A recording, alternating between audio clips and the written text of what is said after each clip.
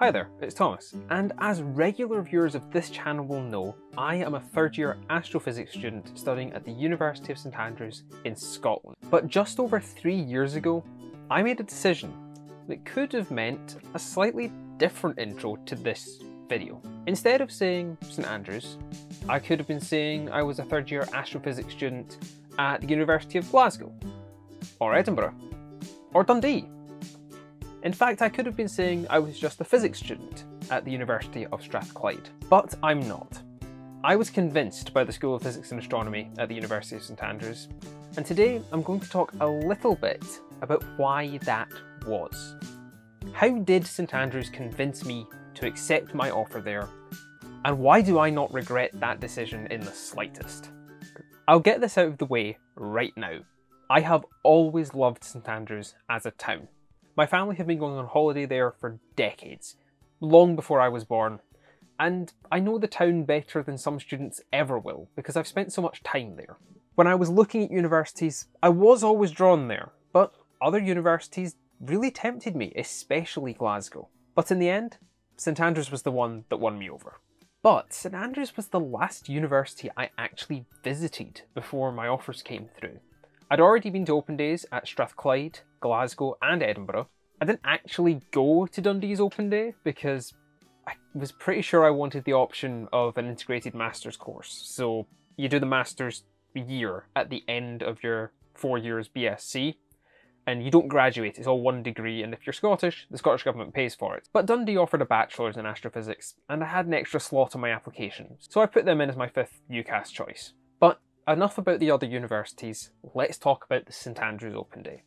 Now obviously these aren't happening this year because pandemic, so I'll tell you a bit about what mine was like. There were a few central events put on by the university, including a tour of the town, a lot of which I was already familiar with, as well as a look at some of the accommodation. I had a look in Macintosh Hall, which didn't end up being the one I was assigned, but it was an interesting experience nonetheless. But after lunch we had the department tours, which for me meant going straight to the physics building. The building itself is not much to look at. It's why it's a blurry mess in the background of my channel photo. But inside it's much improved. The lecture theatres were updated fairly recently and they're all modern with new projector systems and whiteboards. The main concourse where the cafe is located was refurbished as well, along with most of the tutorial rooms and the labs. People were clearly proud of the school building and you can really feel it when you enter the place. I remember a talk we got from our director of teaching, as well as speaking to other students and staff in the school, and you just got a sense that people really loved the department and it was just a really friendly place to be. Now, that feeling was correct. I'd reckon that most students in St Andrews would argue that one of the best things is the community aspect. Goodness knows we've mourned it enough this year. But I'd argue that physics is the place where I feel it perhaps the most. Now, don't get me wrong, halls of residence and societies are great for community as well, and I love them to bits. But physics is the one place I feel I can always go and really have a chat with anyone. Other students in the department are engaged, and there are areas where people will meet to discuss everything from a tutorial sheet to what societies they're going to what they're doing on Friday night. I mentioned before we have this area that's officially called the main concourse.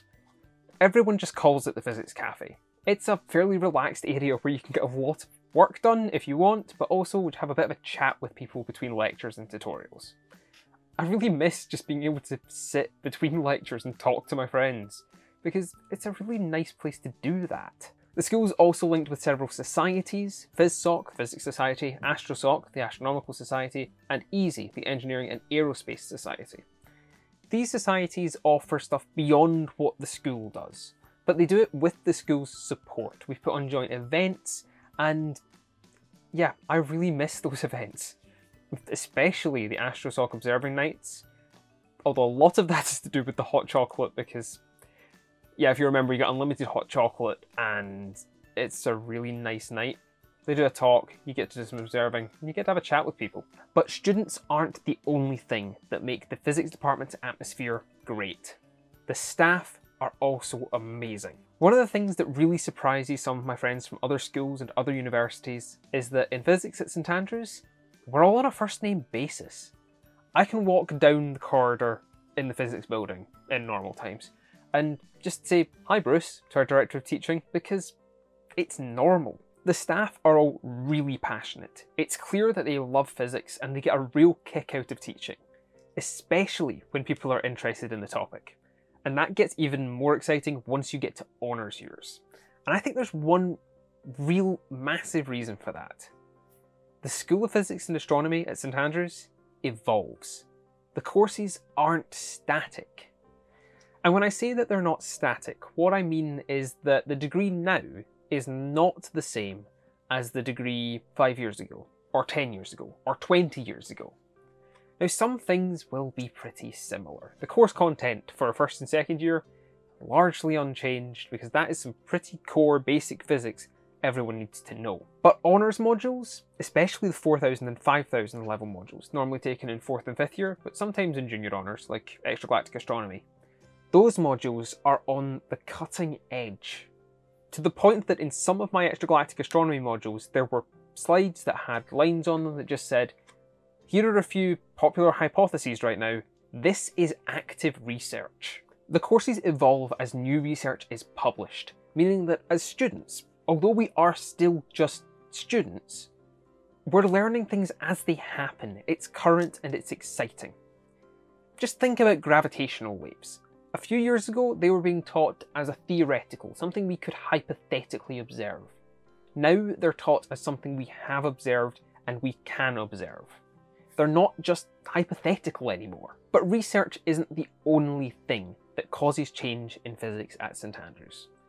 The School of Physics and Astronomy were the first in St Andrews to have what we call a Student Staff Council. This is a meeting that happens a few times a year, where the school president and the class reps, who are all elected by their peers, sit down with members of staff from the school and have a discussion.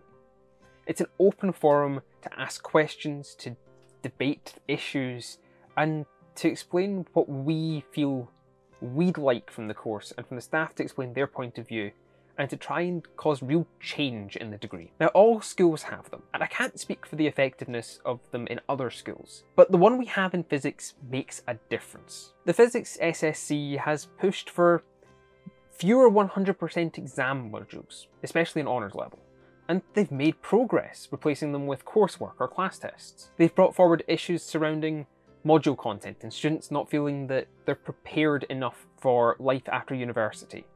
This has led to adding more coding to the degree, and they take into account our views on what languages these modules should be taught in. And yes, I am a proponent that getting rid of Mathematica is a really good idea. Shock horror, I'm sure, for regular viewers. We were the first school to bring in disability reps, whose entire job is to advocate for improving the accessibility and inclusivity of the degrees for everyone, regardless of any increased difficulties you might face. A good example of this would be asking lecturers who provide pages and pages and pages of notes to also supply them in a dyslexic-friendly font. But there will of course be other things that are asked for that I'm just less aware of. But almost everything I've mentioned up to now is not really anything I was aware of when I came in. Because what we were told a bit about was sub-honours. Now, I'm not going to go straight in and talk about everything you do in a sub-honours degree. I've done a video on that already, go have a look in the top right hand corner. Ignoring course content, I found that sub-honours astrophysics, and by extension physics, was a really good time. Part of that can be put down to how the Scottish university system is set up. In a lot of courses, especially in first year and a bit in second, you get some additional choice. You don't come in and do just physics. I don't know what it's like at other universities. Some may fill all of the available time with physics and astrophysics, but I had 2 slots in my first year to fill with any module I wanted, as long as it didn't clash. Personally, I chose to do a pure and applied maths module and a statistics module, because I wasn't as confident in my maths ability as I felt I needed to be, and in hindsight, I'm really glad I chose to do these modules. But I know people who did modules in chemistry, biology, economics, astrobiology, and music, as well as so many others that I'm forgetting about. The fact that choosing to do physics at university at St Andrews doesn't lock you into doing just physics and maths modules in first year is something I really liked, and it gives you a bit more sense of what's out there. I know people that shifted degrees because they could do other things and found that they loved them more. I'm really glad it was set up this way because I'd never studied astrophysics before I came to St Andrews. I didn't know if I'd like it. I didn't know if I'd like physics at university level. Now, as it happens, I love it. But I didn't know that going in. I also find that the course is pretty balanced. I'm sure no two people watching this video will like working in the same way. My favourite ways of studying are probably different from yours. That's just a fact of life. Some people find it far more effective to trawl through pages and pages and pages of textbooks or written notes, devouring pages of knowledge. Some prefer to sit and listen to an online lecture. Some prefer to do tutorial questions.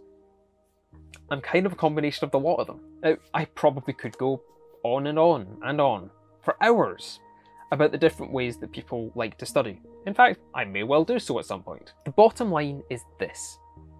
The way that I find easiest to study is very probably not the same as the way you like to study. Case in point, I hate mind maps. But St Andrews allows for this flexibility in learning. The course is split up into different parts. In most modules you'll have lectures, tutorials, perhaps labs, as well as independent work. And they're different environments to learn in. They suit different people better. Personally, I wasn't a huge fan of a lot of the practical lab work. It's not something I find that interesting to do, and trying to understand, for example, magnetic fields, I prefer to look at it from a sort of theoretical look at the vectors of the magnetic fields point of view, rather than measuring things and trying to work it out that way. But some people hate trying to work out the vectors and love doing it practically. I also find the balance of different parts of the degree is pretty good. We're not left in the labs 3, 4, 5 days a week in sub-honours, although some chemistry students are. But of course that's a far more lab-based degree. We're also not left with days on days on days on days of lectures like a lot of medical students. But at the same time, we don't have 2 lectures in a week like a lot of art students. It's more like 2 or 3 a day, but it's manageable. My point is this. The St Andrews degree is not set up to try and fit squares into round holes. They're not trying to pump out a class of identical physicists every year. They appreciate that people do learn differently, and the degree is set up to allow people who learn differently to succeed as well as each other. So those are the reasons that I love physics at St Andrews. I did not know all of them going in, and I wouldn't expect anyone to. But now that I know these things, I don't regret my choice at all. If you have any questions about physics at St Andrews or St Andrews University in general, I would encourage you to drop them in the comments below. I'm planning to do a Q&A within the next week to talk about physics in general, physics at St Andrews, and St Andrews in general. If you're coming to this after that video is up, by all means go have a look at it, and if you have any questions, drop them in the comments on this video, on that video. It's entirely possible I might do more Q&As if I get enough different questions. And if you're looking for something else to watch, then maybe check out the video I mentioned earlier about what you do in the sub-honours years of a physics degree. In the meantime though, make sure to like, comment, subscribe, and share this video, and I'll see you in the next one. See ya!